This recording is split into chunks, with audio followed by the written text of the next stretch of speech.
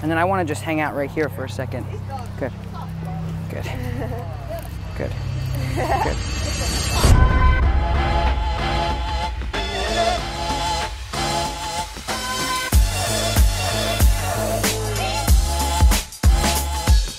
Hello everybody and welcome back to the coolest dog training channel right here on YouTube. I'm Tom Davis, America's Canine Educator. Thank you guys so much for joining me today. Obviously, we are not in Kansas anymore or in New York. We are in sunny, beautiful San Diego, California. So today is going to be day number 2 of working with the Rottie and the Cane Corso or Cane Corso, however you want to say it. And we're working more with dog reactivity today than we did yesterday. If you haven't watched day number 1, click the link wherever it is above. And so today we're going to go out and we're actually going to be around a bunch of dogs. It's a Saturday, it's a beautiful day. There's going to be a lot more dogs out today than there was yesterday. So today we're going to be more involved. We're going to be walking past dogs. We're going to be around just more dogs than we were yesterday. So I'm super excited to get to work. I appreciate you guys tuning in, and here we go. There's a dog up here, older retriever. So you have to make sure, like, seeing that dog, I would be working on your heeling and your stopping and going from here to there, because you know that that dog's coming. So you want to create that engagement before you get there, because when they see it, they're in game mode. Right. I would be practicing. So why don't you practice all the way up?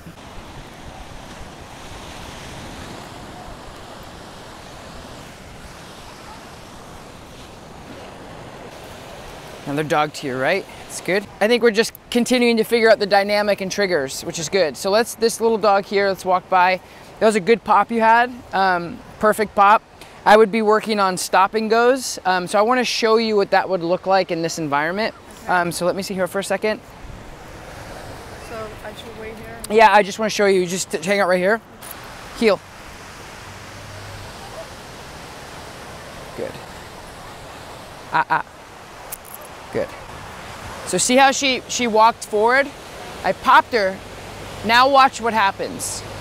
In theory. Heel.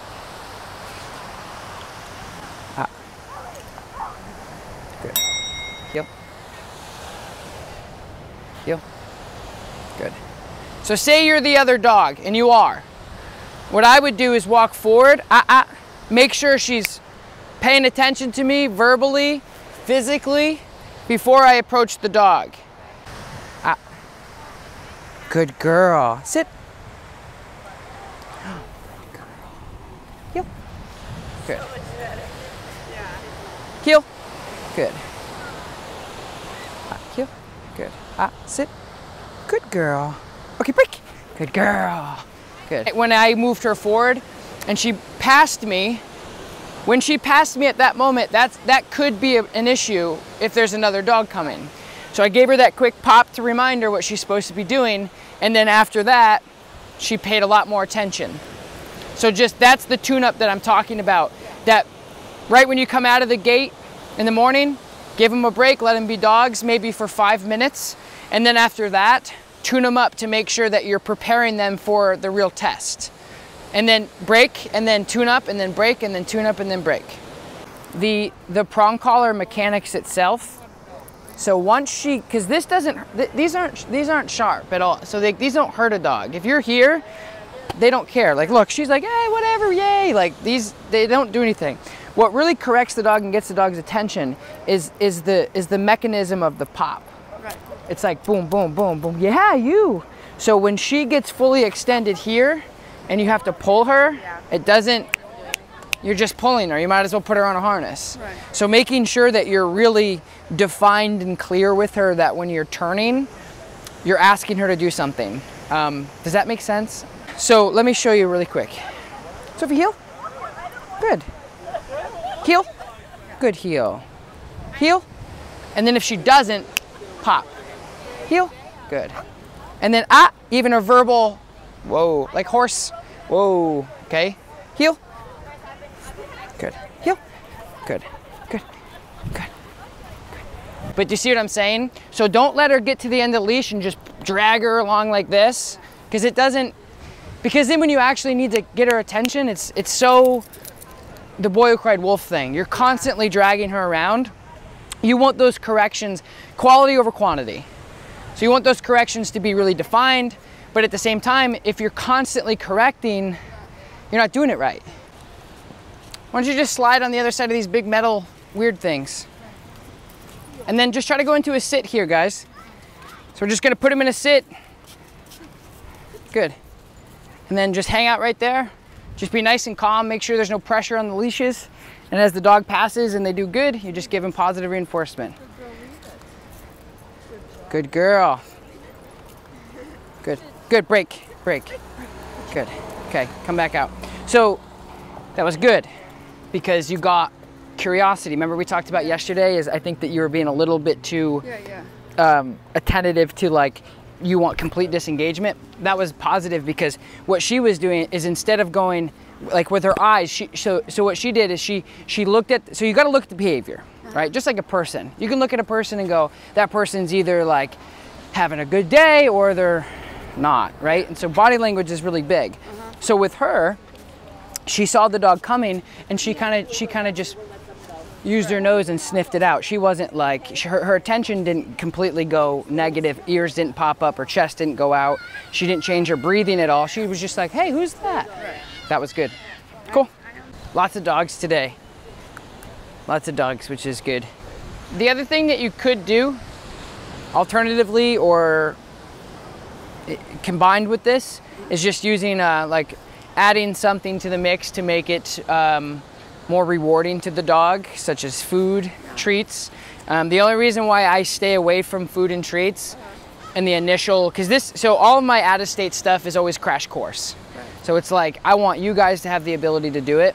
But in the future, if you were to engage the dog with the handler with some sort of reward-based system to get them to focus on you, then that would also help the whole process. Like getting them into a sit, focusing them on you, and then paying them once the dog walked past. That's something that it's I personally, that's like a shortcut. It's a cheat code. It works. It could be beneficial.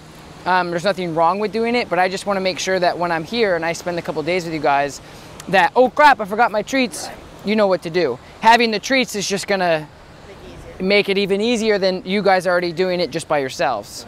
Yes, and I wanted to make sure I could do it with that. Correct, correct. Setting them up with the most success as possible. Okay. Because that, yeah, dog? Ooh, 3. Here, let's roll over here. No pressure on the dogs, no obedience. Let's just see if we can make this a positive process. And we'll just stay like, it's probably like the best area. Good, and then bring her out over here. Not next to her, because I think if you get, the closer you get, the closer you get them, the more it's like fire and gasoline. Yeah. So let's watch the behavior. So Leave it. Leave it. So just hold.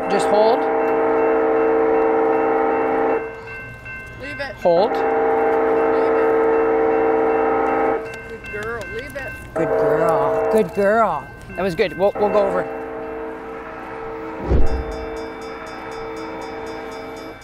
That was unfortunate timing of the train. But that's life, especially living here. She didn't even know.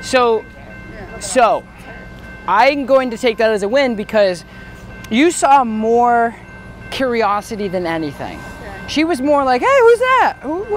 There was no bark, growl. She didn't bounce at all. She was attentive, which could turn negative. I'm not going to be naive to say that couldn't have never turned negative, but that was positive more than anything. It wasn't. What about, is the goal that if I wasn't holding the leash, she'd take off, or that doesn't matter? No, it wouldn't be that. So right now we're going through 2 different processes. It's a great question. Basically, in the future, we're going to be more strict on the obedience. Okay. So like that process would have been, right now we're problem solving because we don't know exactly what we're dealing with. So what we're trying to do is we're trying to investigate the behavior a little bit more to see the stem. Where is it coming from? Because I think right now, judging by what we're seeing, is that was a great encounter. You have 2 dogs that walked by. Neither of one of these guys freaked out.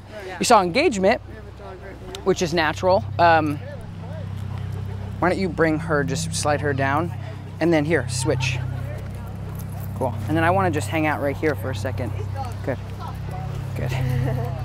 Good. Good. Yeah.